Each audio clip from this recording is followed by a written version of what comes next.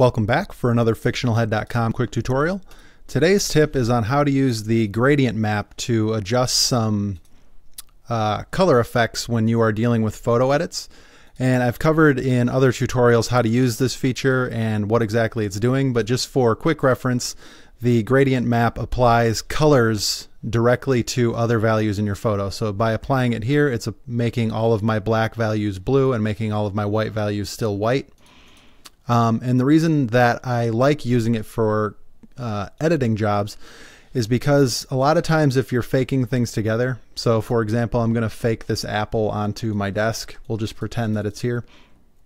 A lot of the reason that this doesn't look natural to people is that these have two very different lighting sources. They have two very different histograms. And if we take a peek at the histogram of this composition here, you can see that when everything's involved, you've got different spikes of green, red, and blue.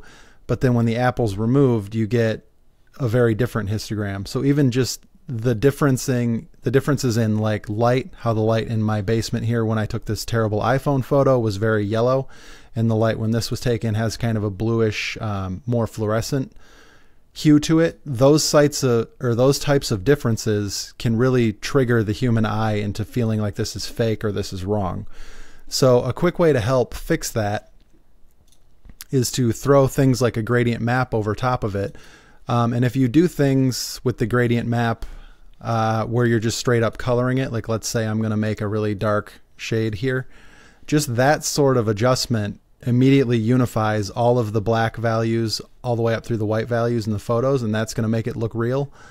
But if you didn't want this highly stylized of an effect, you can actually do a nice little trick with your screen and multiply layers here to unify them in a more subtle way. So what you do is just launch your gradient map, and I'm going to say I just want to add some unified blues through all the shadows of both of these photos. I can just throw a gradient map on it, go in here, pick kind of a nice blue color. We'll leave it as this one so the effect is more pronounced. And then just pull that halfway point way back and pull your white point way back so that you're really only affecting where these super dark values are in the photo. So as we can see, it's really only happening back here on the speaker and not really much on the apple at all, which could be part of the reason this looks so off. But just for sake of the tutorial, we'll leave it like that, hit OK. And then if you switch the layer mode on that to multiply, that lets the white values become transparent.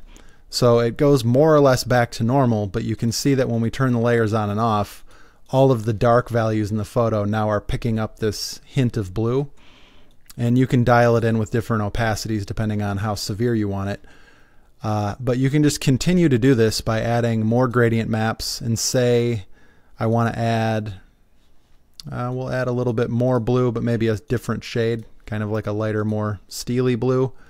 And I want to add it more to the mid-range. So just think of this as your levels diagram. So black is down here, white is up here. And just say we want some blues kind of tucked right in that mid-range there. And you can always kind of see a live update of what's going on. So I'm going to say that's where I want some blues tucked into my photo.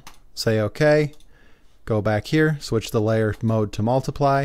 And now you can see it's punching in some blues in the middle there, which, albeit, is pretty unnatural here on this apple. But again, feel free to dial that back.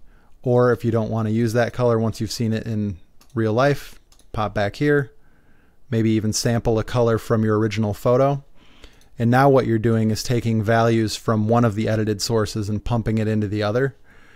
And you can also do this with highlights. You just need to use black instead of white as your reference. So load up the gradient map, pop in here, switch this to pure black.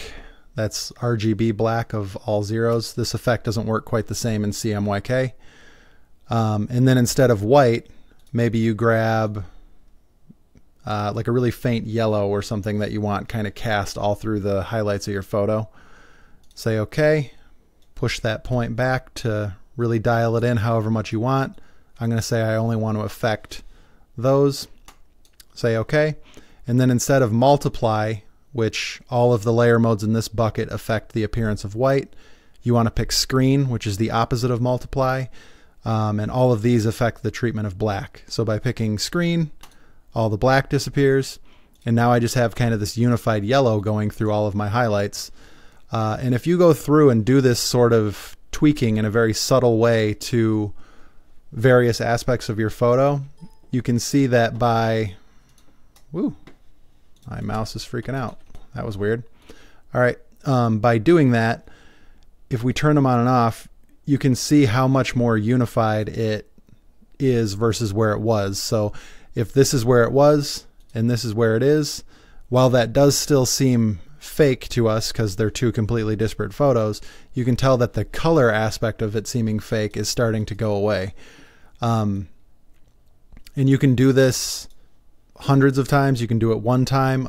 Usually in my day job, I end up having lots of different shoes overlaid on top of each other because I work at a footwear company, and usually just pumping a little bit of a unified blue like this layer into those shadows helps them seem all to be photographed together, and then pumping a little bit of a highlight color that's unified across them all really helps merge them all together. So that's the tip. If you found it helpful, please let me know by hitting the like button, or if you want more of these types of tutorials, feel free to hop on over and subscribe. As always, if you have questions on any topics you'd like me to cover, just let me know in the comments. See you next time.